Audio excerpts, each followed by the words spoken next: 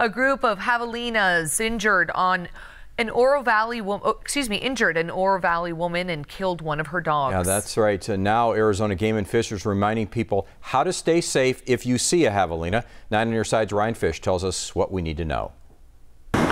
A woman walking her 2 dogs at El Conquistador golf course on Sunday night was charged by a group of 4 to 6 javelina. One dog was killed outright, another injured. She was injured, in all probability intervening. Arizona Game and Fish is still investigating what happened, but it's a threat Tucsonans have to be aware of. Javelina and human being conflicts are rare, but when there's a dog involved, that's where it gets risky. The department says that's the second leading cause of javelina bites in humans, behind feeding them. The puncture wounds from their canine teeth can cause a pretty severe injury. If you're out walking your dog and see javelina, immediately turn around and go the other way. It's not going to end well if you keep going forward. That's because javelina naturally get defensive around dogs. Javelina don't see very well, but they smell very well, and they think your dog is a coyote, which is a natural foe.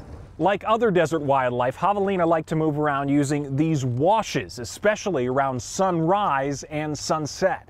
If you encounter one up close, loud noises can help. Even something as simple as clapping your hands loudly can disturb javelina enough that they'll move off. And if you plan on decorating for Halloween this year, Arizona Game and Fish says avoid real pumpkins. They can attract javelina right to your front porch. In Oro Valley, Ryan Fish, KGUN 9 on your side.